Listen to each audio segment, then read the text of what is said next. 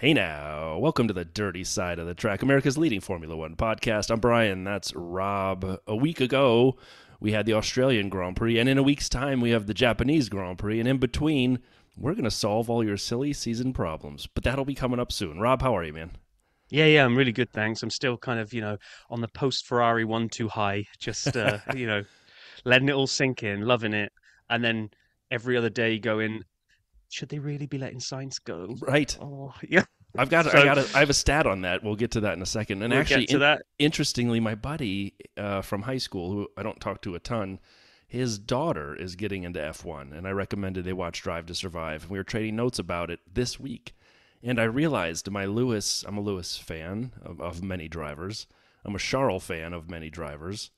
So am I a Ferrari fan next year? Because when they There come you are, big together, time. I You've will be, got won't I? both seats. You've I mean, I punched have your other ticket into drivers the I Tifosi. like, but I'm becoming a Tifosi, aren't I? I You're realize joining me. You're this. joining. This is gonna. We'll have to basically Oh, rebrand next year and just be oh, like a Ferrari podcast. no, But I don't know. I'm not know if I'm ready for that disappointment. anywho, so yes, like you said, we've got the news and social as usual.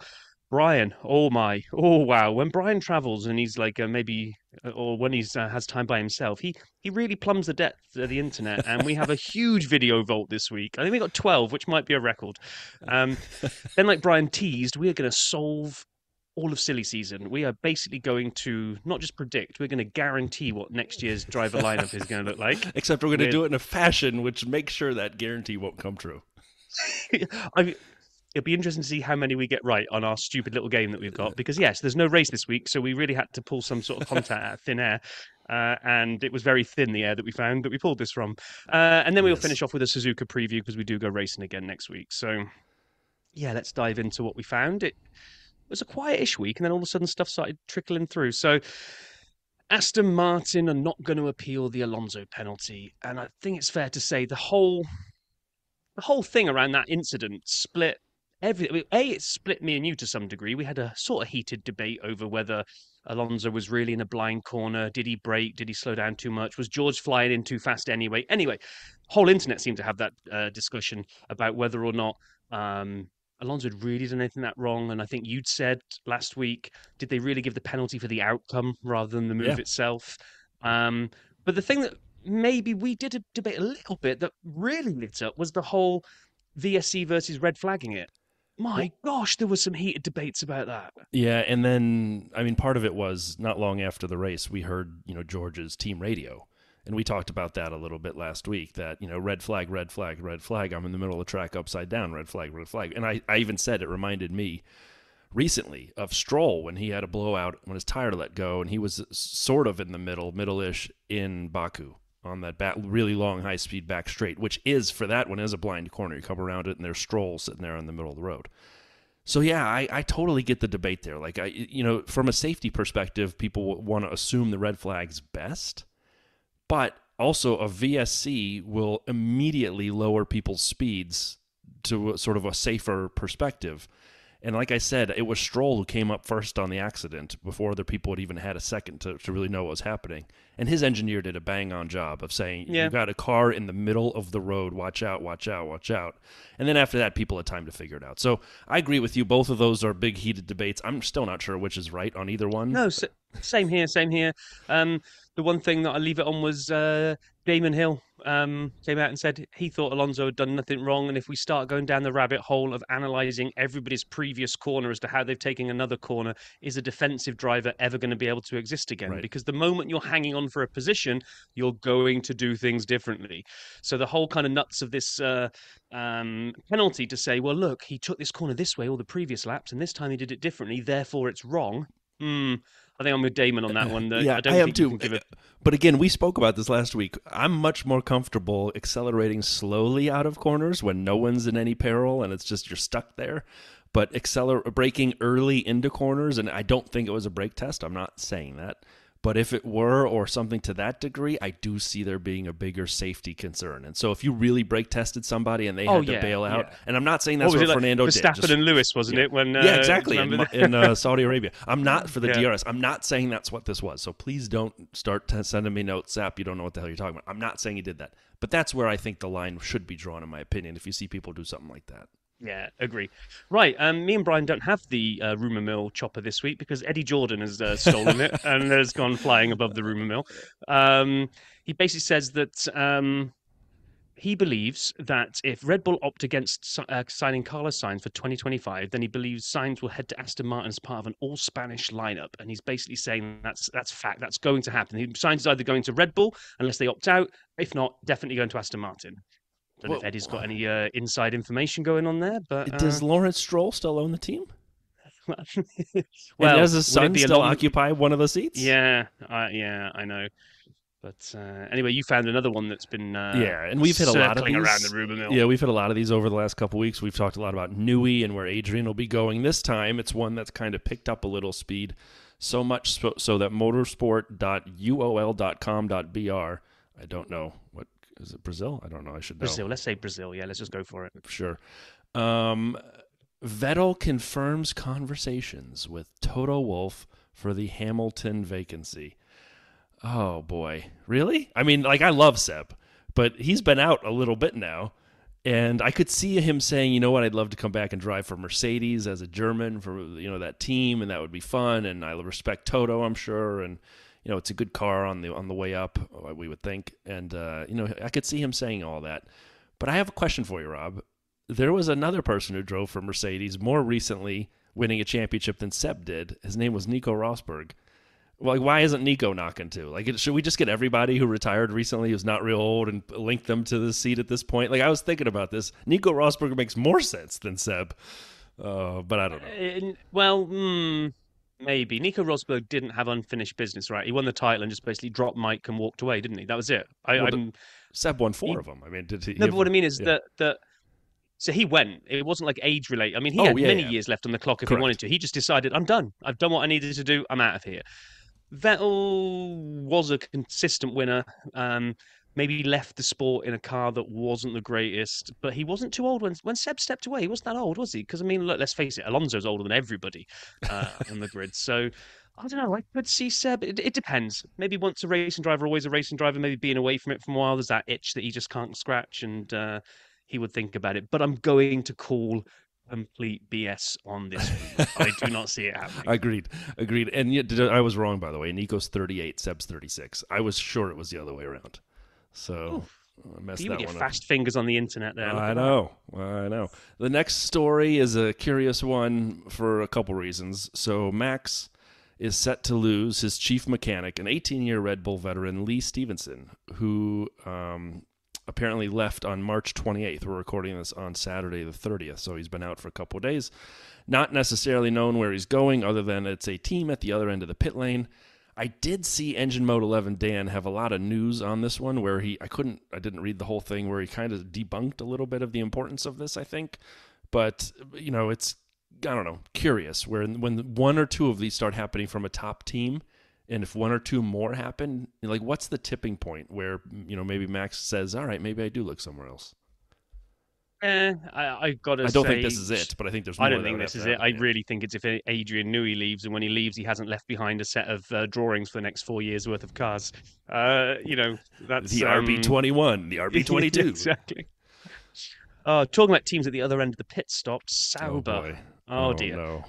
I find this a bit weird because it's all about the pit stop thing, right? Now, normally most teams, when they have kind of blunders like this and a couple of mistakes that happen back to back, somebody is put, not from the very necessarily the team principal, but usually somebody quite senior is peddled out in front of the media. They're asked, what's the problem? When you're going to fix it? And we hear a little inside story as to, what the issue is. It's like all in mystery, like we're not allowed to know what it really is. It's like they were asking Zevi Pujola. You're going for that? Racing director. Close enough, I guess. Close enough. He said, from the first race, we found some issues with pit stops with the cross thread. It's something that we don't find when we do free practice or even during the winter. Not quite sure why the winter's that relevant now. But then every time we go into a race situation, it becomes critical. We took some containment this week. Sounds like a Ghostbuster trap. I'm not quite sure what containment is. And we did some small modifications. It's not robust enough, and we had a pit stop issue.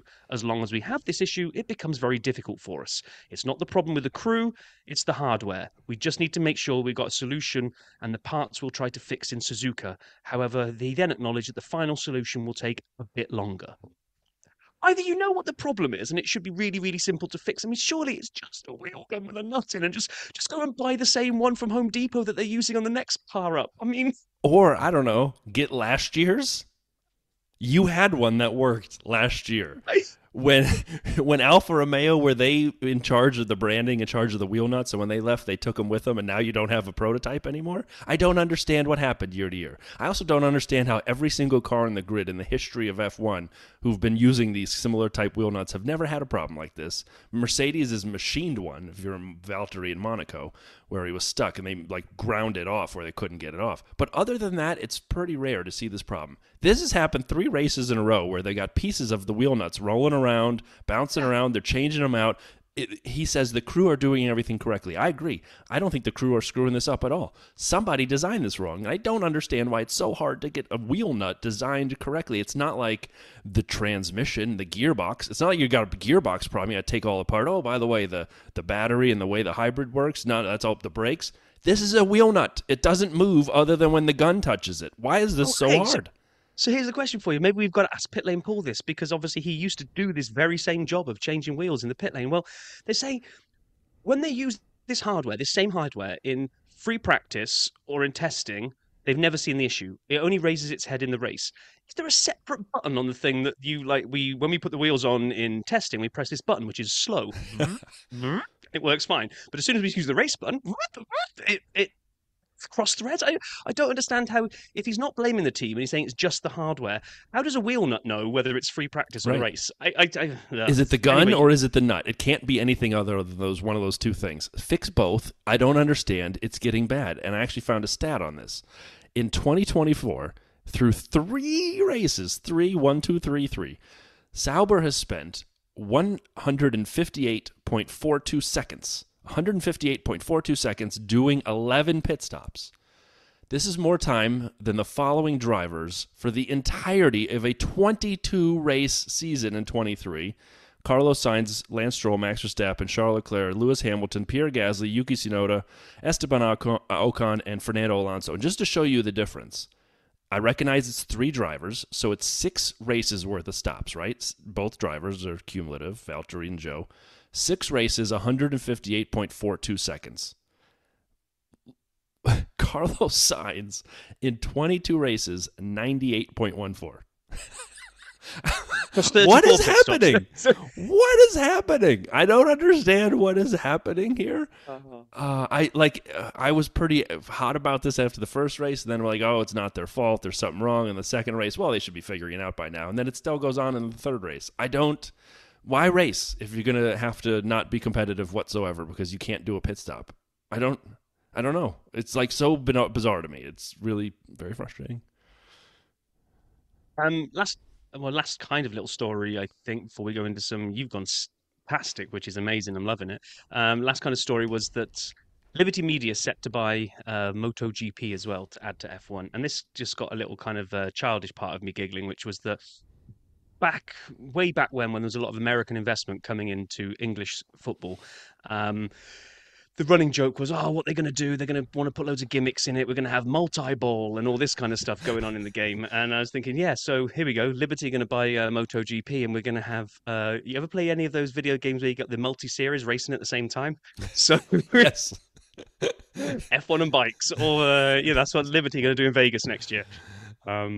Yeah, that's just me, I think, just being stupid and childish. But yeah, so they're going to buy it. But apparently they're going to be allowed to do it, whereas apparently, and I didn't take the notes for this, there was a previous owner that owned both F1 and MotoGP rights, and they were forced to sell it off to, whether it's Monopoly or whatever, but they were forced to break it apart. So I'm not quite sure if that rule was back then, why Liberty are allowed to do it. But Weird. There we go. They will soon own almost all types of racing, 4 wheels and 2 wheels. Well, right. Got to hand over to you now for Statsville. Well, you know what? Because it is stats, let's get a little bit of the Nokia song, since it's not as timely. Sap Stats cleaning up the Aussie GP and other things edition. There's no race this week. All right, so the power rankings came out after the Australian Grand Prix, and not surprisingly, voted on by 5 or so members of the media outlets, and you get a ranking. And number 1 was Carlos, who drove a great race, had a great weekend, showed incredible toughness, was given a perfect 10. You don't often see the perfect 10. It's not necessarily for the first ranked person, but he got a 10. Okay, Lando was second with an 8.8. All right, he had a good race. Second. I was a little surprised. Yuki was third with an 8. I haven't looked at this graphic, and I'm just scrolling down. I'm waiting you to get there, but go on, keep going. I got a lot of them here. Yuki was third with an 8.2. I mean, he did finish in the points, and he was ahead of the Haas team. Speaking of Haas, Nico was tied for third with an 8.2. And at this point, I'm like, this is curious. I mean, like, we've gone to the bottom of the points. Oscar, 8.0 in fifth. Okay, he was fourth, right behind Lando, and they team swapped him. Charles, who finished second for the 1-2 Rob talked about, a 7.8. I don't know what Charles did so wrong to end up as a 7.8. And then K-Mag, we close out the low points finisher, 7.6. How did Max get it? Max got a 7.2. He rode 4 laps with a brake that was stuck on. How do you get any score for that? Did they just score? Is it just for the race, or does quali creep into this? I don't know. And How on earth is Max Verstappen in the top 10 power rankings? Like, even when he DNFs, you can't keep the man down. You can't. He's that good. He was better than Albon and Esteban, apparently. But anyway, I thought that was curious. And then a couple other things we did see. That we had the 1-2 of Ferrari, as Rob already referenced. At Melbourne, we've had a handful of 1-2 finishes for a team over the years, starting in 1996 with the Williams-Renault team, Damon Hill, and none other than friend of the pod. This is Jacques Villeneuve, and you're listening to the dirty side of the track. That was Jack's rookie era in F1, if I'm remembering correctly, followed in 1998. McLaren, Mercedes had Hakkinen and Coulthard, and then we had Ferrari, 2 of them in 2000 and 2004, Schumacher and Rubens. And then we go to the beautiful Braun year of 2009. If you haven't listened to our Braun GP episode, you should go check it out. It is amazing. It's on our website, www.dirtysideofthetrack.com. Check special episodes. But Jensen and Rubens, 1-2 in Australia. And then there are 3 Mercedes. And we have Hamilton and Rosberg and Hamilton. And in 2019, finishing first, we had another friend of the pod. This is Valtteri Bottas, and you're listening to the dirty side of the track. And Lewis Hamilton finished behind him. So I just wanted to highlight those amazing drivers, 2 of whom have been on our pod. One other stat, and I brought this up last week kind of off the cuff, and I did have it right. The times when Carlos has won, George has never finished. Those 3 times, and so it was kind of funny. However, since Miami of last year to Australia now, inclusive, a bunch of drivers have finished P2 behind Max, and we've talked a lot about some of them. Checo's had 5 P2s, Lando had 5 P2s, Charles had 3, Fernando's had 3, Lewis has had 2, and Oscar's had 1. Do you know who's never finished P2 behind Max when Max finishes? Carlos. Yet he's won all of the races other than a Red Bull driver in that time. Bizarre. I love the fact you find these stats. It's just I have visions of you kind of like in your basement, dimly lit room, just maybe not even lit, just lit by the laptop that you're researching. Correct. With, and, multiple laptops. I got one hand typing on one hand typing on the other, and there's like some weird music going. During their time as teammates, though, and Rob, I would like your thoughts on this. During their time as teammates at Ferrari, Carlos and Charles have won the same number of races now, 3. Charles has 1 more podium than Carlos, 19-18, in the Grand Prix where they've both entered. And Carlos was kicked to the curb in favor of Lewis. And we've always known Charles has been sort of the main driver there, and they had him longer, and he's been, sort of the future, if you will. It's one of those things where, like, it feels like Carlos is getting done dirty, and he just keeps proving it over and over again. He raced twice this year. And what does he finish, second and first, and missed 1 for an appendix? Yep. I know the difference in poles. Sorry, one last thing. Huge difference in poles. Charles is a great Saturday driver, a great pole position finisher, but that also then comes with a horrendous pole to win conversion ratio for him. Carlos doesn't have that many pole positions. He has a handful. But so sorry, to you, like, what are your thoughts? Because it's going to happen all year as we're going to talk about this. Yeah, I mean, it'd just be interesting to see. Ferrari must be kind of desperate for obviously the team to do well and a competitive science to spur Charles on, and they want to see a reaction from him. But they must be desperate for Charles to finish with more points than Sainz come the end of the season. That's going to be a real awkward conversation. You have to be. You're totally Sainz, right. especially if it's marginal, maybe it's not so much. But if it's like magnitudes of, let's say it's at least a race win or more, 25 points or more clear of Charles, then that's going to have to be a I don't know. They can't really go back on it, I guess, because No. they've signed contracts with Lewis. So yeah, it'll just be like I say, as a Ferrari fan, I just like to see that it will spur them both on, and I would love to see Sainz get a good seat next year as well. So I mean, it would be hard if you finish second in the championship and it's Smooth operator. and then you scroll down and you scroll down and you scroll down and like Charles sixth. Chuck Leclerc. That would be bad. But I got faith in my boy Charles. He'll come around. by the way, just before you move on to the yeah. next of this, I love the fact that last week in the hotel room, you were No absolutely sounds. starved of your sounds. Yeah. We are about 20 minutes into recording, and we've nearly heard all of your sounds. It's brilliant. You're just obviously wait for the game. Wait for the game. I got sounds out the wazoo. It's like, when you get caught up from missing work and all those emails are in your inbox. That's me. The sounds are aplenty. Okay, so I don't like a lot of the stats where they talk about all-time points because points changed in 2009 and we redid the way points were given out and we've changed them over the years. Fastest lap, not fastest lap. How many points paying positions are there? And we've added sprints. I don't really like that as a average scoring amount. However, there's a record that Lando set last week that I don't think is getting the attention, and I don't know if it's deserved, but it's just not really being talked about. Lando Norris now holds the all-time record for most podiums in F1 without a victory. He has 14 podiums, no victories. He was first. Nick Heidfeld, famously for never winning, has 13 podiums and is now second. And then you go on down the list a bit. And I unfortunately feel like this is actually a record that kind of translates through the generations. If your car's good enough to get on the podium, you got to be there for one of those shots when it's a chance to win. And Lando had 3 or 4 shots, not recently, but like the Russia rain situation in 21 and other things. He had chances to win. And I know he's up against the RB19 now or leaving the tail end of Lewis. I get it. Like, I know he's facing against dominant cars, but he's still sniffing around there. And one of these times, it's got to be him, not Carlos, picking up one of these wins. Yeah, and then this is a really, really weird record because this is a record that although Nick Heidfeld is long since out of F1, he can reclaim top spot as soon as Lando wins. That's true. That's a good point. It's a bizarre one. It's like Lando can extend and make this record like he could take it further and further away. He can get 20 without it, and then suddenly win, and suddenly the worst is 13 again. It's a weird stat, but yeah, there we go. And then a quick calendar note: we are on an every other week cadence in terms of races. Right, we started off kind of doing this where we had a couple, and then we had after Saudi Arabia, we went to Australia, 2 weeks Australia, 2 weeks Japan, 2 weeks China, 2 weeks Miami, 2 weeks Imola. And Imola has a new sponsor, and the name of Imola's race has gotten even longer because it wasn't long enough before. It's now the Formula One MSC Cruises Gran Premio del Made in Italy e di Emilia Romagna 2024. That's the name of the friggin' race. That hashtag is going to be brutal. It's going to take all of our characters. Is going to use, I was going to say, use all the characters. It's being done on purpose to force people to subscribe to pay for Twitter. So yeah, it's 138 characters in the hashtag alone. You get 2.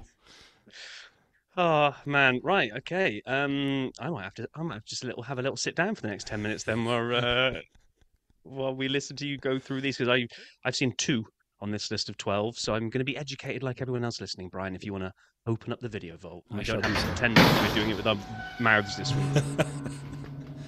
All right, so this is a longer video vault. So if you're not interested, just fast forward about 5 minutes. But I'll keep it to that. Here we go. So there are 12 this week. I'm not kidding. There are 4 must-watches. So I'll at least highlight the must-watches. If your time is precious, just hit those. First, race recreation, the 2024 Lego Australian Grand Prix from the Moving Bricks. We've highlighted this channel years ago. It's been a while. I love this thing. It was 9 minutes. It's really well done. The end, they get into like interviews of Lego guys. You can skip those, so you can trim a little bit of time off. But I really enjoy the Moving Bricks race recreations when they come out. And similarly, the Australian GP 2024 highlights, Lollipop Man, 7 minutes. I just can't say enough about these. And when Max was out, the way he went out, the whole thing was just great. Like, Lollipop Man nails it week in, week out. But I just wanted to highlight those 2 because they always put a smile on my face. That wasn't one. They're 2 of the ones that I've seen. Yeah, no, they're 2 of the ones that I've seen. So I agree. They're both great. But now we're going to start getting into some real random stuff. So right, yes, we are. So the Lollipop Man is one of the must-watches. Look at Me, I'm the Captain Now, A Box of Bluffs, featuring Carlos Sainz and Lando Norris. This is on the F1 channel proper, It's 5 minutes long. I love when they get Carlando back together. Like, the two of them still have great chemistry. Again, with the Carlos thing, has he ever been a bad teammate? I can't think of one time I've ever heard of a teammate complaining about Carlos. He is... Somebody sign him for a big deal to a top team. And when they got back together, it was top-notch. This is the second must-watch. And then I got a couple I'll just hit quickly. An F1 driver beach race on the Red Bull channel proper, not their F1 channel. 7 minutes. Red Bull and Toro Rosso on the beach. It's neat. Danny, Rick, Yuki, Checo, and Max doing some stuff on an Australian beach like Baywatch, if you will. Except they're in like windbreakers because it's really cold out apparently. But it was funny to watch. And then on the Red Bull theme, You Look Ridiculous, Max Verstappen and Sergio Perez play Giant Jenga from Red Bull F1 on the Kaio Sports channel. I don't know what Kaio Sports is, but they have a channel. And it's only 3 minutes. And I was offended by this video, not because of the content. The content is great. If you like watching, Checo or Max, go check it out. It's really good. However, do they not think there are people like me who saw the Ray-Ban channel one when they did this with Carlos and Charles? It's exactly the same. Jenga with questions. You pull them out. You answer the question. Keep playing Jenga. I saw that already. Someone else did that. You copied them. Sorry, Kaio. Team Torque, the Episode 3 Australian Grand Prix on the Williams channel. Williams Racing, 22 minutes. It's basically their podcast, but they film it and put it on YouTube. No Logan. So not only did Alex take his car, they took his chair for the podcast as well. I was really bummed. And it was the first time they haven't had Logan on there. I didn't even watch it. I just was like, where's Logan? I turned it on, and Alex goes, no Logan today. I'm thinking, yeah, you got his car and his seat in the podcast. And then here we go. So Carlos and Charles, the Ultimate Ferrari Teammate Challenge. Okay, this is on the F1 Australian Grand Prix channel. I'd never seen this channel before. I subscribed. They had a bumper load of videos. So if you're really starved, they had all these teammate videos, which were great. I'm only going to highlight 2. I did go down the rabbit hole pretty far. I'm only bringing 2 because I knew we had too many videos. It's nearly 7 minutes, this one. So good. First of all, they're quizzed about each other. Carlos about Charles and Charles about Carlos. And they're out in like this big stage. There's this huge audience, and they're yelling answers at them, and they're trying to listen in and get help. It was a lot of fun. I really enjoyed that one. And the second one I'll highlight from the F1 Australian Grand Prix channel. Who said that? F1 Team Radio Quiz with Pierre Gasly and Esteban Ocon. This was also great. So they played team radio messages from all kinds of drivers, from all kinds of eras, and the two of them try to guess who's saying what. And Pierre is terrible at this game. He basically checked out. At one point was just talking to people in the audience. Esteban, on the other hand, was surprisingly good at it. Pierre didn't even know his own. So anyway. Oh my gosh. And then this one was new to me, Rob. I don't know if you're familiar with this. Lando Norris chicken shop date. Amelia de Moldenberg. 6 minutes. I've never seen a chicken shop date before, but she does this with all kinds of celebrities. No? Okay, you haven't seen Amelia new de to me. Moldenbergs? Okay. But I still found it through my internet sleuthing. I mean, she has a big channel with a lot of views, so don't get me wrong. These are million view videos that usually she cranks out. So a lot of people are watching this. I thought it was pretty funny. Not funny enough to make it a must-watch, but if you're a Lando fan or you're interested in Amelia's chicken shop videos, or if I've piqued your curiosity with this, definitely go check it out. Here's another must-watch, though. Has Oscar Piastri ever peed in the car? The lie detector on the Sky Sports F1 channel, nearly 6 minutes. I love these. I don't know how accurate the lie detector is. I mean, they do them on GQ and all kinds of places for all kinds of things. But they gave him some pretty hard questions about him and being competitive with Lando, and do you rub it in, your success that he hasn't had in the sprint race and other things. And they asked him about Mark Webber and Mark Webber versus Seb. And he answers the questions, and the lie detector proves it's at one point he goes, I think I need a new manager. So I definitely enjoyed this one. It's a must watch. And the last couple are both from the Sauber channel. First, rating F1 drivers as surfers, featuring Valtteri Bottas and Channel 10 Scott McKinnon. By the way, that was the best I've ever done with Valtteri's last name. I loved it. This was basically them just judging which F1 drivers are or could be surfers. And it was hilarious. Again, Valtteri is a prize. He's a national treasure. He's an international treasure. He is just amazing. And that's why the last video of the Vault is the last must-watch. Can F1 drivers drift? Valtteri Bottas and Zhou Guanyu learn to drift Sauber 8 minutes. This is great. I love these things. First of all, I love teammates doing stuff. You heard a bunch up top from Red Bull and RB and all these other ones and Ferrari, and I'm always on the lookout for getting teammates together and doing things. Second, I love when they do stuff they've never done before, where they actually have to try something new, and if they really try it, it's fun. This is in a car, no less, and watching these two incredibly talented drivers learn to drift, it was gold. It's just so good. Please go watch it. I promise it's one of those 4 must-watches. Rob, any comments before I close a bumper crop of videos? No, you can close that vault up so we can get onto the game. Oh, I got to catch my breath after that. I was trying to keep it brief. There were so many, but it was a good week of videos. It certainly was for you. Now, I do appreciate you delving into the depths of the internet for I'll say for everyone, but I know check the Lando one. I didn't make it a must-watch. You love it. You would do it if we one. didn't have a podcast. You'd be watching all these anyway. So 100%. That's what I'd be doing. Yeah, I wouldn't be taking notes though. That'd be the only difference. True. Right. Okay. So we all know Brian called it super early. He was calling it as far back as last year when he kind of had the foresight to look forward and say, "There's a lot of drivers coming out of contract next year, and we had a really poor, silly season last year. This one's going to be crazy." So we were like, "Well, we haven't got any race to cover this week. What should we do?"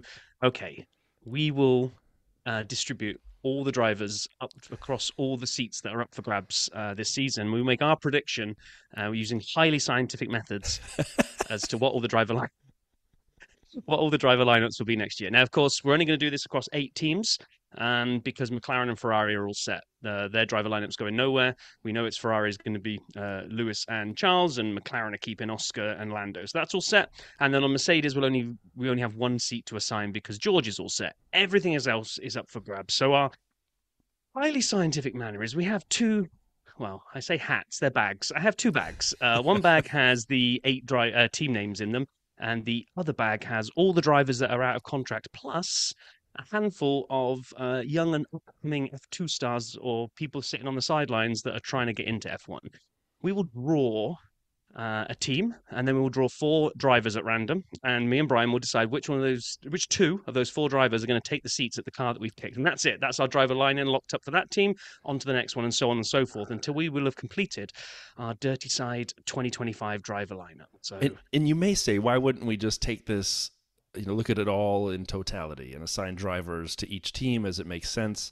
Well, that makes too much sense, and the silly season isn't the silly season for no reason. And obviously, as Rob said, we saw these contracts coming up, and we kind of predicted this upcoming silly season, as well as 1 year left in the old regs, which is a great chance to try out a new driver for the new regs. So instead of that, we're doing the best we can to use our crystal ball.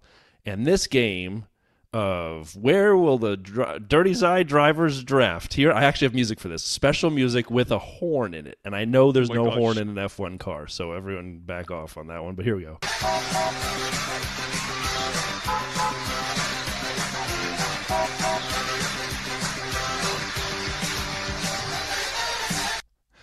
That is from Bumper Stumpers, which is a real TV show in Canada in the 80s that I watched as a youth when my parents had parked me in front of the TV. I wasn't from Canada. I need to ask you, Brian. Yeah. Brian, so how many times do you listen to that music to be able to, because obviously no one will be able to see what you just did, but you just air horned in time with every single that came. Hey, man, when your parents' idea of a babysitter was the TV, that's how I grew up, man. And so, Bumper Stumpers was my favorite game show. The host had a heavy Canadian accent. Welcome to Bumper Stumpers. And anyway, we won't go down that rabbit hole. Right, so, Rob, let's get on with this. Shall I play some music while you draw the first team and the first set of drivers? Yes, I'm going to draw the first team now. If you want to set, have I got bed music? Have I to draw to? Yes. You ready? 3. Here comes the first one. Okay. Wow. Very. Okay, and our first our first team is out of the hat, and it is Williams. Oh boy! Okay. All right. So we will be picking our Williams lineup first, and you need some more music for the drivers, or you're good? Well, I mean, you're the music man, so I'm going to start drawing 4 drivers out now. Yeah, you just start drawing. And you can play music if you want. Here we go. Okay, I have 1 piece of paper, 2 pieces of paper. Ooh. 3 and 4. Right, okay. So we have to assign 2 of these to Williams for 2025. We will be picking 2 of Oliver Behrman. Oh. Alonso. Ooh. Perez Oh, or Valtteri Bottas. no way! This is gonna be so hard. Now, when they don't get chosen, they go back in the hat, right? So they They go back in the hat. Yeah. Otherwise, we're going to run out of drivers. We won't have enough to assign across. So, driver for Williams in 2025. You get to pick the first one of those four. I'll pick the second one, and we can debate as we do this. Okay, so I try to be sensible with our silly version of silly season. I would pick Behrman because he needs to cut his teeth. I think I don't throw him into a top tier team straight away. He needs to earn his stripes at Williams. So I'm going to put Mr. Behrman in as one driver's slot. I would say. What's your thoughts on that? I think it's a great call for the long term. I think it's probably a more cost effective, long term future type driver. Williams has been known for doing that over the years. Actually, and one of my favorite Williams drivers is going to take the other seat. This is Valtteri Bottas, and you're listening to the dirty side of the So track. if anyone doesn't know this, Valtteri drove for Williams. And so... Did in that Martini livery, wasn't it? It was yes, 2014 onward there. That was such a beautiful car, and he's such an amazing driver. I think they would be so lucky to have Valtteri come back to Williams and kind of teach Ollie a bunch of what he needs to know and take them into the new regs as their lead driver. Nice. I think Valtteri has the personality to take that team forward, as opposed to maybe Alonso a little too fiery for a team that's still not quite where it needs to be. I think Alonso's going to be wanting to have a great car underneath him before Exactly. he cashes out of F1, so I don't see him wanting to go to Williams. Okay, so there we go. Right, do you have more music for the second team? Oh, do I ever? So let's go for the next one. Isn't this the same as the first one? Nope. Right, okay. Some of these are going to get into the 70s next, and they're going to all sound similar, but they're all different. We're going from the lower half of the grid first. Next out is Toro Rosso, or the big long name that I can't be bothered to say. Actually, this one. You mean this team? AlphaTauri or VCarb or their name of the week. Looks like they're certainly competitive. Toro Rosso. All right, okay, we've got. Oh my gosh, I've got to try and get these four names out of the hat. This I shouldn't have used a bag that was so tight at the bottom. I'm having to dig deep here. Right, okay, so I have our four drivers. Who is going to Toro Rosso out of? Oh, Duhan. Mick? Doohan? Okay. Yeah, so we got an outsider already potentially looking for him. Same as Behrman as well. Oh, Carlos Sainz. Drugovic. Or Logan Sargent. Ooh, wow. okay. This is a tough one. I get to go first on this one. You get to go first. Who are you going to assign first into VB Carb Cash App hashtag car with no name? I don't. I should say this up front. We're doing this as best we can for the teams and the team composition and the drivers. We're not doing this necessarily for the drivers, right? So Valtteri probably wouldn't go back to Williams. Just let's be honest, right? We kind of know that from the last choice. And the same way that my man, the smooth operator, won't purposely go back to Toro Rosso, even though he started his career there. But he is going to happen, Carlos. Oh, you're putting Sainz into Sainz is going. Oh yeah, he's of those four. Why wouldn't I? I mean, Toro. If he could single-handedly drag Toro Rosso back into the conversation, being relevant. Maybe not at the front of the grid, but right afterwards. Now, again, I'm taking it from the team's perspective. No, I know, and therefore I'm going to be brutally honest and say I don't know enough about Duhan and Drugovic, and I have got a soft spot for the boy Logan, so I'm going to see if he can get mentored by Carlos. I think Toro Rosso with Sainz and Sargent. Oh, look at that. I like a little bit of alliteration as well. So Sainz and Sargent, Toro Rosso. Sainz and Sargent. Okay. Logan probably pretty happy to have a seat on the grid. All right, moving on. Rob will select the next team.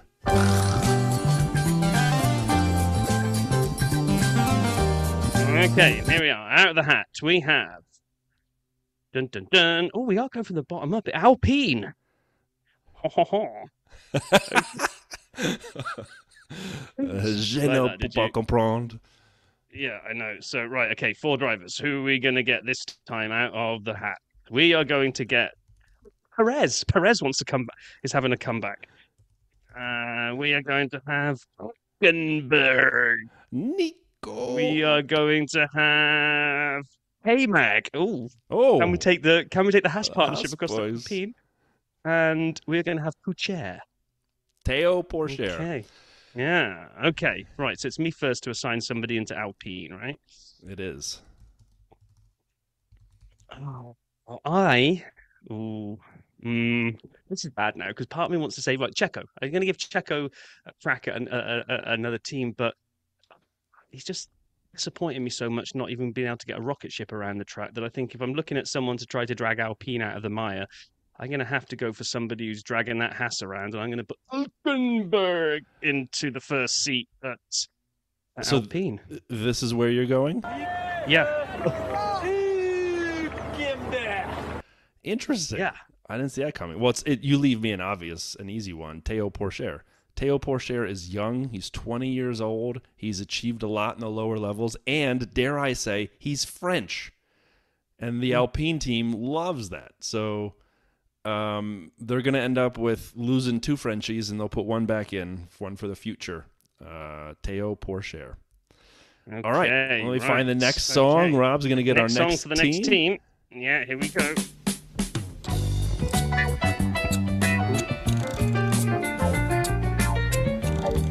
Okay. I was wrong at the beginning, wasn't I? Because I said only Mercedes have got 1 seat up for grabs because Red Bull have got only 1 seat up for grabs as well, right? Yeah. Yeah, because it's not Max's isn't up at the end of Right, it. So we have Red Bull Still right. 8 We have teams. Red Bull right Yeah. here. Still Yeah, 8 teams, but we have Red Bull. So draw we're 2 gonna drivers draw 2 only this for that. time. Yeah. 2 drivers only to go alongside Max. So who is going to be Max's partner from? Ooh, okay. We have first one out the hat. Alonso. Oh, the stars might be aligned. The stars might be aligning here. Oh, who's got it? I think we both have to agree on this one, being it's only 1 slot. So is it going to be old father time, Fernando Alonso, star of the future, Liam Lawson, who is... Sometimes Oh my gosh. the randomness of life gives you perfection. I mean, this is almost the real conundrum. It is. Fernando wants to go there. They obviously don't want to keep Checo, I don't think, at this point. Fernando would like to go there, but Liam Lawson's in their driver academy, and most people have sort of made the assumption he's got a Toro Rosso stop next.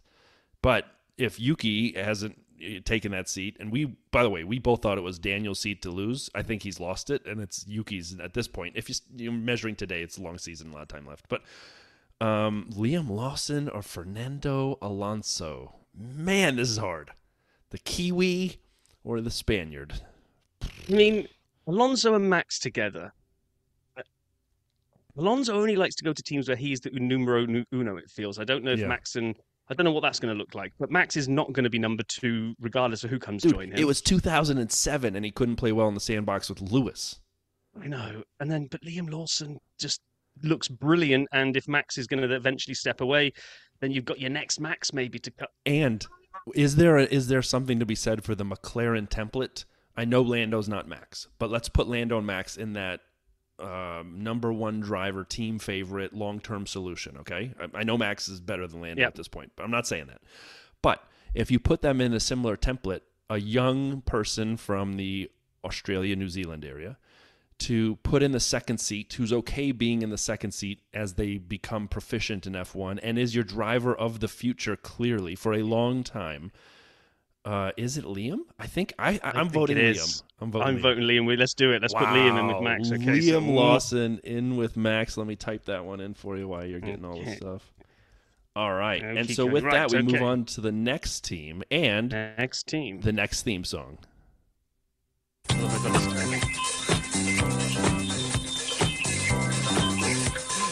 Oh, and here we go. Our 5th team to set up. As long as there's no wheel nuts involved, Sauber are the next ones up. And here we go for pulling out of the fire our drivers. Okay, and we have Pierre Gasly, Alex Albon. Oh, wow. Mick Schumacher. I knew he was going to come up. I told you to put him in this just for you. Antonelli. Okay. Oh, this is a really hard one. So what was it? Pierre, Alex, Kimi, Antonelli, or so we've got Mick? kind of current F1 point scorers, Gasly and Albon. We've got yesterday's man, Mick Schumacher. So sad. and rising star Antonelli. So what we're going to do for the Sauber team? I can't remember who. I picked Hulk first for Alpine, so it's your turn to pick first. Well, I mean, this is a no-brainer. If this were the way this actually happened in real life, you would sign Alex Albon without looking at the dollar amount you put next to his name. You'd say, "Please drive for us." So you're putting Albon.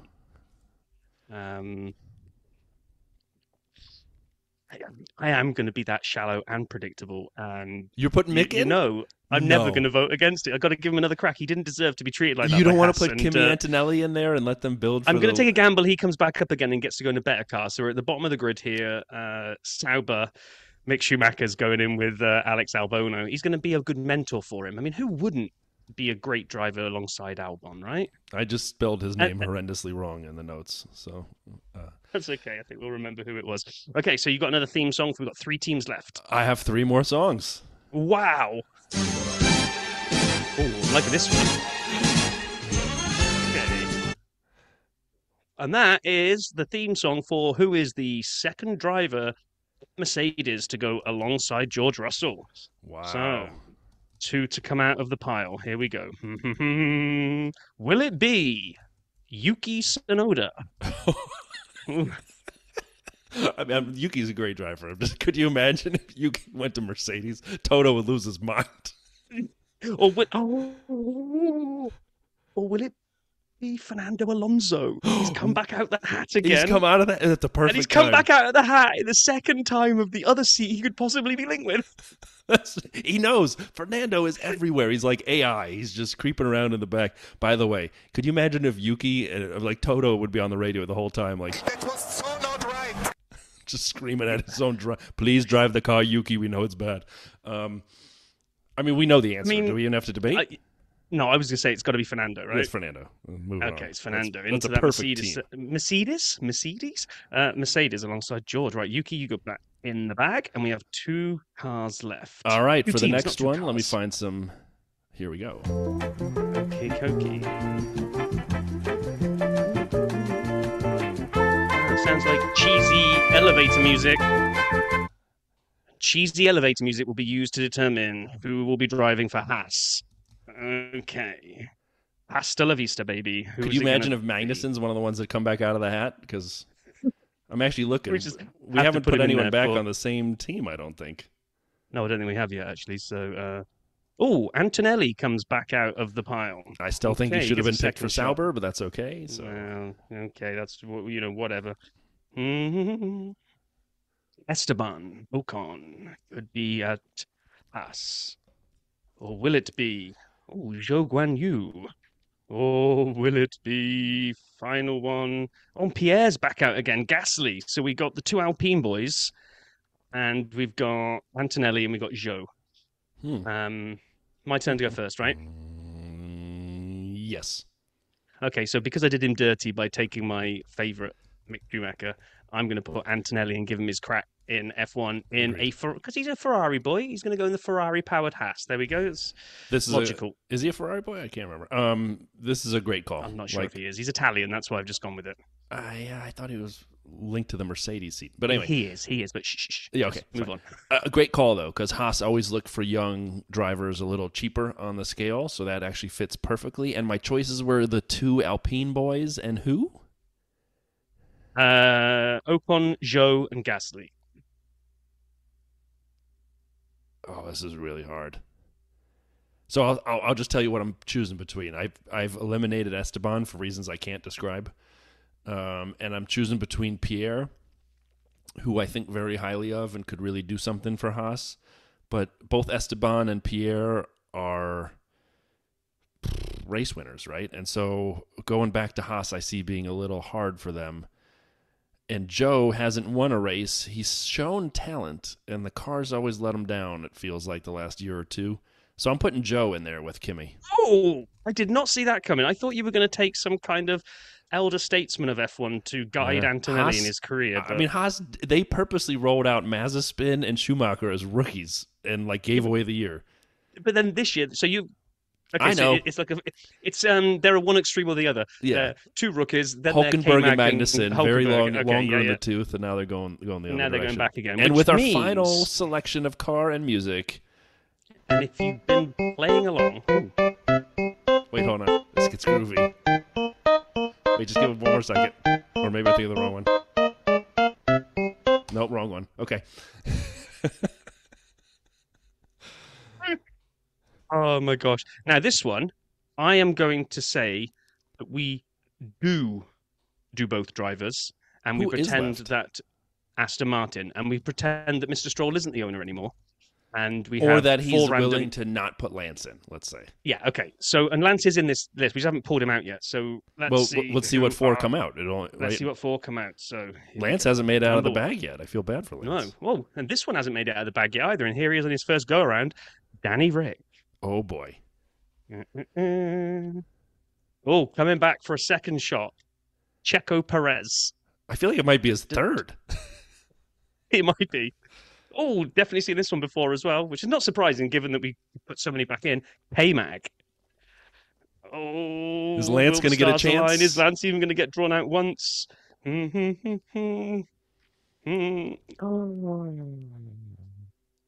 Yuki Tsunoda. So we've got the Which RB guys. means, by the way, before we even ditch these, people that will not be in F1 2025 as far as we're concerned, because they're the names left back in the hat. Lance Stroll, Drugovich, Ocon, Gasly, and Duhan. Gasly's getting done dirty. So's Ocon. So are all those drivers. Why am I trying to point them out? But I gotta. So they're gone. They're gone. They do not have a drive next year as far as the dirty side is concerned. And two of these are Two not of going to these have a are driver falling as well. off too. So who's two left? are Danny in our Rick, side? Danny Rick, Yuki. Danny Rick, Checo Perez, K-Mag, and Yuki. And I'm first. yeah, because I put Kimmy in. So Yeah. who are you saving? Who are you throwing a lifeline in F1 to out of these guys? Aston You've got Martin Danny too, like Rick. a team that aspires to be at Decent- the front. yeah, that decent has. team. So Danny Rick, Yuki. I'm really struggling here. Who were the other K-Mag two? and Perez. Oh my God! Well, Checo. Checo's coming back to Racing Point, which is what Aston Martin was. Ooh, yes. So he Full is circle. back at Force India Racing Point, Aston Martin. So Checo, I think they will welcome him with open arms, even though it was when Lawrence Stroll took over where they let him go. I think the team, anyone who's been there, will say, we're happy you're back, Checo. So it's up to you to figure out what the heck to do with the other three. I mean, So could you we put- think out loud. Could you put Danny Rick at Aston Martin at this point of his career? Well, this is what I'm going. So we got the enigma that is Danny Rick, Yeah. who has kind of done it sometimes. Then he had his McLaren fiasco, and then he had no seat. Then he came back and did an amazing test in a Red Bull and was just like a millisecond off Max. But then he's not covering himself in glory. So this guy is all over the map, right? Yeah. Then, as almost opposite to that, we've got Mr. Dependable, but never, ever, ever going to win a race, but might grab you a point, K-Mag. Nice guy, but Is that just what Aston Martin dependable. wants either? No, yeah, I don't think so. I don't So know. then I'm left with Yuki. Do I roll the dice on? I mean, look what he did what he's doing to Danny in that car and grabbing points last week. Good points as well. Yeah. What, third in the power ranking? Yeah. And younger than the others. A lot younger. So we're going to go alongside Checo. So Checo's going to be our number one driver out of any of these three that I picked, right? So it's going to be Checo. Sorry, Danny. Biggest smile in F1, but no. So you go over there with those guys that are no longer in F1. So do I gamble on Checo to go light it up and hopefully get podiums, but if in case he does a normal Checo and bins it, then K-Mag will trundle around and get points? Or do I go for Mr. might go off the other end of the scale and cut his own teammate up at the end of a race and almost cause a crash after the checkered flag Yuki? I love K-Mag, but it's just a bit of a bland choice for Aston Martin. I've got a team Checo up with Yuki, haven't I? You do. It's Yuki and Checo at Aston Martin. I don't think anyone saw that coming. Right, so, wow, there it is. Do you have any final hurrah music, or do you just do 8 for the 8 teams? I do have a final hurrah. It's just the sound of winning, and here it is.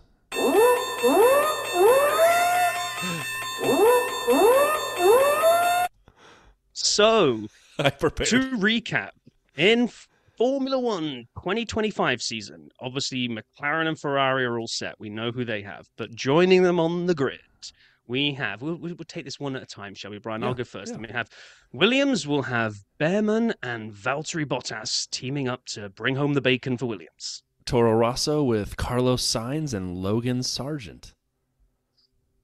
Alpine with Hulkenberg and Poucher. Red Bull alongside Max will be Liam Lawson. Interesting. See, that one could come true. So far, I'm saying we're out on a limb with everything we've done so far, but that one has could maybe come true. got it. A team that is blatantly not going to have this lineup next year at Sauber is Alex Albon and Mick Schumacher. Mercedes next to George will be none other than Fernando Alonso, which could actually happen. Another one that could, yeah. Pretty sure this one probably won't as well, but you've Never heard know. it here first. If it happens, at Haas will be rising star Antonelli alongside Zhou Guanyu. And closing the grid at Aston Martin, none other than Sergio Checo Perez, and I should get the sound effect of Buffer yelling it, Sergio Checo Perez, and Yuki Tsunoda. Who saw that? No, one which what coming? that means is the upshot of all of that, from all the names that went in the hat, people that will not have a seat next year. I'll get rid of the ones that currently don't have a seat because Duhan and Drugovic are not in F1 anyway. So let me get my pieces of paper. Not having a race next year will be Lance Stroll, Esteban Ocon, Danny Ricciardo, Pierre Gasly, and K-Mag. Oh my God, we just culled those 5 drivers. But again, let me say this. While we may not have nailed this perfectly with our drafting process, I could see those 5 or some subset of those 5 not having a drive in 25. Look at me rhyming and not even planning it. Because, like we said, silly season, contracts are up. It's the last year of the current regs before next season's regs come in. Teams may be looking for that spark, a younger driver or somebody different, or maybe a cost savings to kind of get ready. Now, yes, they may also err on the side of familiarity and keep people they have. I know that could happen as well. But this was fun. I think, Rob, if you're like our Twinkie fingers, you maybe make a little graphic with these teams. Oh yeah, I'll do our and what that means. The flip side of that is those 5 that we said won't have a drive, who we've introduced. Which, okay, I know the Mick Schumacher was an emotional one. That one is very unlikely to happen next year. But we've said that the 5 drivers that will have a seat that don't this year are Behrman, Poucher, Lawson, Schumacher, and Antonelli. Now, putting my emotional Schumacher pick aside, those are the 4.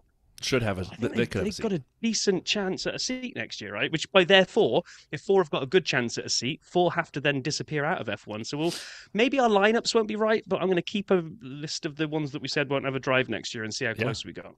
I mean, I could, after his drive for Ferrari, I know that's a great car, but coming in with no practice, Ollie Behrman showing up on the grid next year, I don't think would surprise anybody. Liam Lawson, I think we're all pretty sure will be on the grid in 25. We've heard all the stories that he was guaranteed a seat. Yeah, exactly, this year, but he was guaranteed a seat from a variety of folks in 25, so I don't think that would be too much a surprise. Kimi Antonelli is obviously incredibly talented. And Théo Pourchaire at Alpine actually makes a lot of sense. I'm just saying, like, they love keeping it inside the country.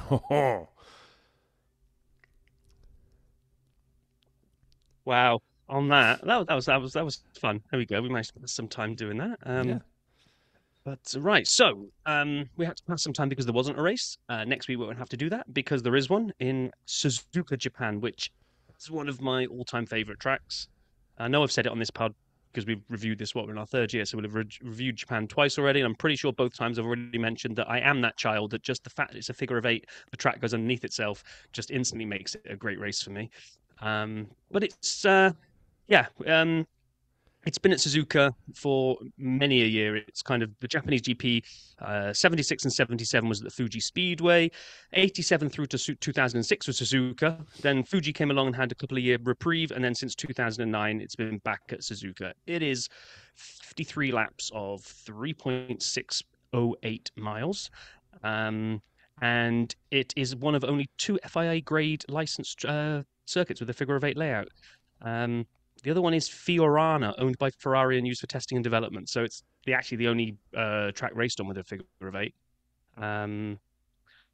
Although, is that true? Which is the one that goes under the one with the tunnel now these days? That doesn't go underneath itself, does it? The tunnel goes, the pit lane goes under it. Where the hell's that? Singapore?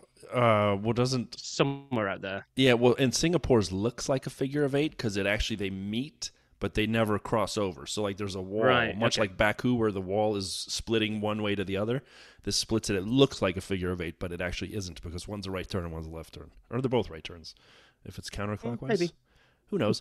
Let me just say this about Suzuka. I also agree it's an amazing track. It's one of my favorite. In the February F1 Fantasticness this year, it lost to Spa in a close race, 59.4 for Spa, and obviously then 40.6 for Suzuka. The rest.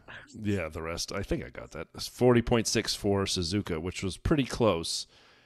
Spa was our eventual champion, so it wasn't like they lost to a slouch. It is a great track. It's fun to drive on every video game ever made, and every driver loves it. And Seb has said many times, and as have others, it's their favorite track, and he has said he'd come out of retirement to run it again. 130R is one of the coolest high-speed corners you'll find. They have a bunch of slow hairpins, the snaking S-curves, the elevation changes, because you do go under the track as you come back around. You see the track above, which I wonder if the drivers from their car, I don't think they can see the lower track, because will Max be able to see the cars behind him as he passes over them? I don't know, but I was thinking about it. So I always say, Spa, Brazil, and Suzuka, away from Silverstone, are my kind of tracks I love. And actually all of those are pretty much like combination of corner types, elevation changes. I just think, a lot of those kind of tracks have got those kind of similar features to them. But yeah, absolutely love Suzuka.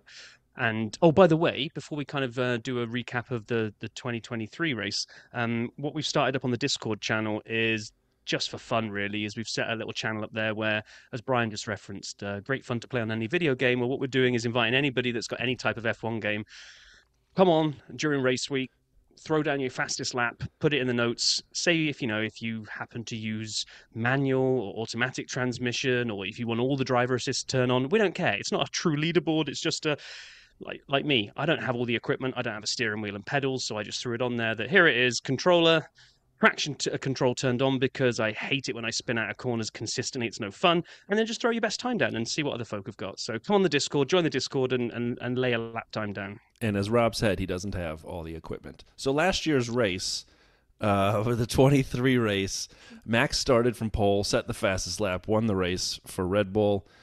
That was where they were able to capture their 6th Constructors' Championship. I think it was the year prior when he won there, because it's moved around in the calendar. The year prior, he won the title there. Was that weird one when they didn't know? Yeah, they didn't know because the number of points, and also was it a full race or 40% or whatever. Oscar and Lando made it in the top 3 in quali, with Charles rounding out the front row. But there were a boatload of incidents last year at Suzuka. Valtteri hit Alex, bringing out a safety car at the start. Lewis and Checo had contact, forcing Checo to the pits for a new nose. I think this is the one where they ended up facing each other, or was it Valtteri and Logan? I think it was the cars were facing each other. And then Perez hit K-Mag. That's the one where he spun him around, and the two of them are like nose to nose at the corner. And then this was the most fascinating, inside baseball part of F1 last year, where Checo hit K-Mag, the VSC came out, Checo went into the pits, and they started working on his car. And we're all like, but he's retiring, right? Why are they working on it? And they just kind of kept working on the car, and they sent him back out many laps later, and he served his penalty and then retired. And we were all like, can you do that? Yeah, and I remember looking into it, because they were saying, I remember the commentary team saying, there's no official, you don't have to submit a piece of paperwork to race control to say, we have retired the car.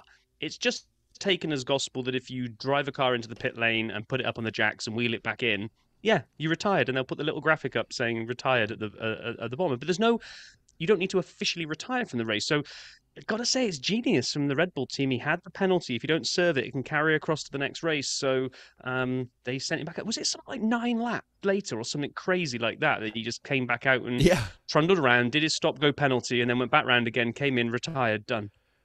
And you know what? It is fascinating when they send cars back out. Like Yuki, if you remember in Netherlands a couple years ago, where he was really struggling with the Alpha Tauri. His seatbelt was undone. Yeah, he was so sure he was done. He starts undoing his seatbelt. Then it's able to get it back in gear. It gets it back in the pits. They tighten his seatbelt out, send him back out, and on the next corner he retires. I'm like, what? that was one of the most. That one didn't seem to have any rhyme or reason behind it, though. No, but also they've also had some bad ones. Alpha Tauri, you remember Baku 2 years in a row. The one year they sent him out with tape on his DRS wing, and they told him not to use DRS because it'd break the tape. So they taped his rear wing together, and then one year his whole tire came off, and you remember it rolled down just before the back straight, whatever that is, before getting the tire itself was just rolling down the road. So anyway, Red Bull / Alpha Tauri with a history of putting people back out there in unique positions, apparently. I hadn't thought of that. The race was eventually won by Max, as we already said, but Lando and Oscar rounded out the podium. So it was double podium for the McLaren boys. So they enjoyed themselves there last year. Before we get on to predictions, which we forgot to do for Australia because we were so excited to have Paul, I think, and his amazing Wi-Fi signal. Let's just look at the stats of repeat driver winners at Suzuka. 6 for Michael Schumacher, 5 for Hamilton, 4 for Vettel, 2 for Berger, Senna, Hill, Raikkonen, Alonso, and now after winning last year, Max. So last year when we did this preview, Max wasn't on the list as a repeat winner. Now he is with 2. And repeat constructor winners, McLaren with 9, Ferrari with 7. Red Bulls won last year, jumps them up to join Mercedes on 6. Benetton and Williams have 3, and Renault have 2. So, okay, I'm gonna write this in here because we always forget, and then we can pick it up next time, Brian. Okay, I think it's you first for the prediction. All right. Then. Well, I'm happy to go first because you would be a doofus to pick anyone other than Max to win this race. I know we had a brake problem. I can promise you they will go over the car 3 times in a row before the race to make sure he doesn't have any problems this week. So I got Max. I almost went with the Grand Slam, but I'm not. I'm not going to do that. I think he could pit and lose the lead briefly and then regain it. So we'll see. We'll see on that. But I got Max. And then in a turn of events that I don't know if people see coming, I'm putting Charles Leclerc second and Carlos Sainz third. No Checo on my podium. And I'm putting Charles ahead of Carlos because I'm sure Charles is somewhere ignoring the piano, even though it's calling him to play, because he says, I have to beat Carlos. I have to beat Carlos. And he has spent 2 weeks, or will have spent 2 weeks, getting ready for this race. So I got Max, Charles, and Carlos. I really, really want to go heart over head here and put a Ferrari win in this, but Oh, boy. While I know that Sainz looked quick, but we only really got to see it pan out for maybe a lap before the brake issue kicked in. So I don't think it's enough to say that Ferrari have closed the gap enough. Max won quite comfortably here, I think, last year, like 20 seconds ahead of... Japan was much later, right? So McLaren, this is when McLaren started getting good and they were fast. So when they were their fastest last year, Ferrari got to that level and gone beyond it to really take this to Max. I'm going to say no. I'm going to say it's a return to form, same as you, Max. But I'm going to say the curse gets broken. And I'm going to put Sainz in at second. And I'm going to put Lando in at third. Lando? Wow, I didn't see that one coming. No, I just see... I don't know. Like, same way... I don't know. Charles just... Something isn't quite clicking this year. I know he did well to get second. But again, if we beat up Checo for not taking it to Max in the same machinery, and Charles is allegedly the superstar of Ferrari, then why didn't Charles chase Sainz down in Australia last week? I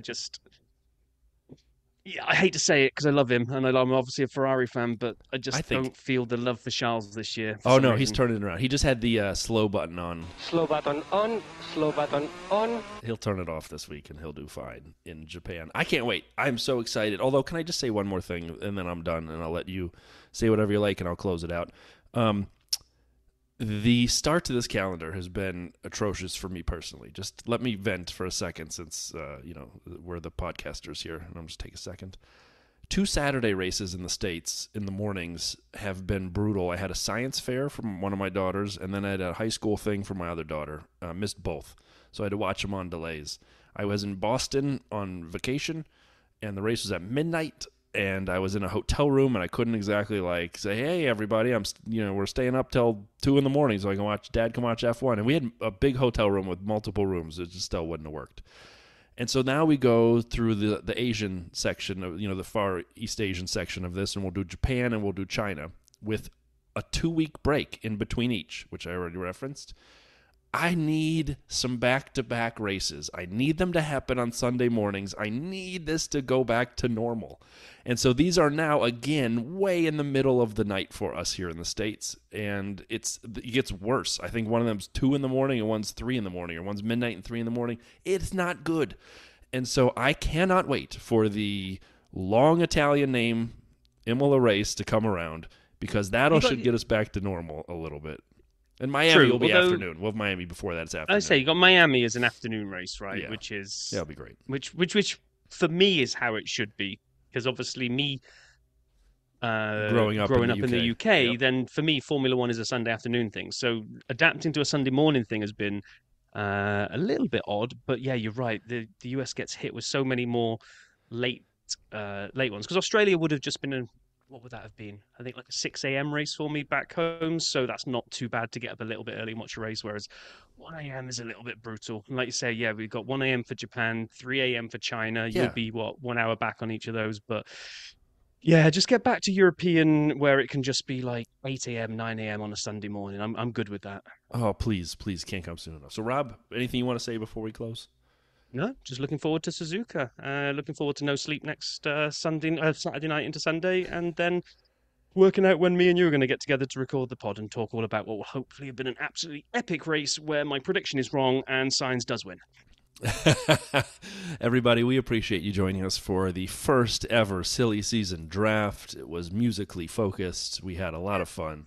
We're happy you joined us. We cannot wait, as Rob said, for the Japanese Grand Prix in a week's time, and we look forward to talking about it with you in 1 week's time. Be well, be safe. Have a great week, everyone.